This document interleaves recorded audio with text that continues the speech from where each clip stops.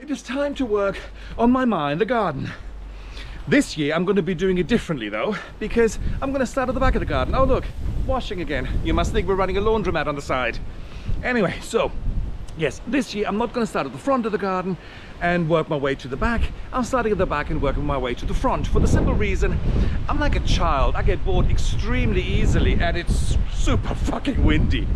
Anyway, I'm like a child, I get bored very easily. So starting at the back and then working my way to the front, because the front you see all the time, so I must continue to work with that.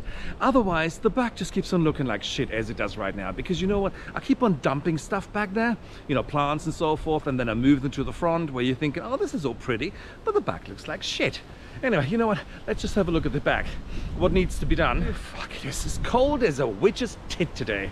And super windy, but dry. There's so much to do back here, so trying to clean up in between the bamboos and get rid of all the brambles and all the leaves and everything. So there's a lot to do. Let's get my shit together and start my ma.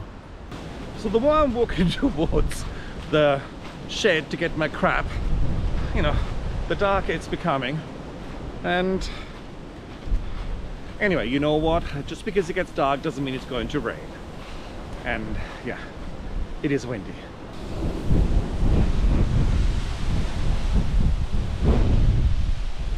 Perhaps it may not be the best gardening day. I'm not quite sure exactly how the audio is going to be on this one either. Fucking duh. I mean, honestly, it's like bloody hell. Yeah, and it's getting wet now. 1:30.